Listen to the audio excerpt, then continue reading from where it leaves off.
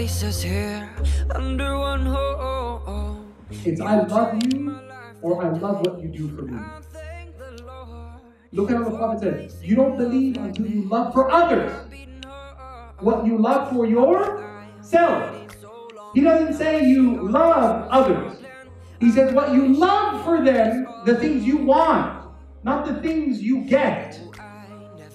People misunderstand that. Most of the failed relationships are based on people eating each other alive. They're consumers. That person who's texting you, may Allah protect you from that. That person who's building a ishq relationship, where it's passionate, you feel so emotionally attached, I can't break it off. And we try, we know it's haram, and we're not going to talk, and we broke it off, and then subhanAllah, he messages, she messages. The thing that makes it so disastrous is you're a piece of chicken. And if he discovers a T-bone steak, you're just chicken. He's moved on. She's moved on.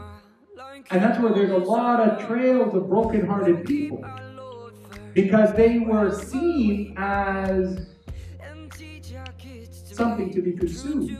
And when there's someone else who's more tender, more affectionate, more giving, then that isn't as important.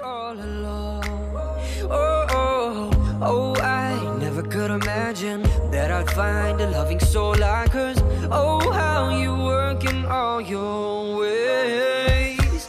Oh, Lord, you blessed us both when we felt alone. You brought our hearts together and you made us one. Oh, Lord, you gave us love, and I ask that you keep our hearts together until we're great old. I pray you keep us close. I pray you keep us close.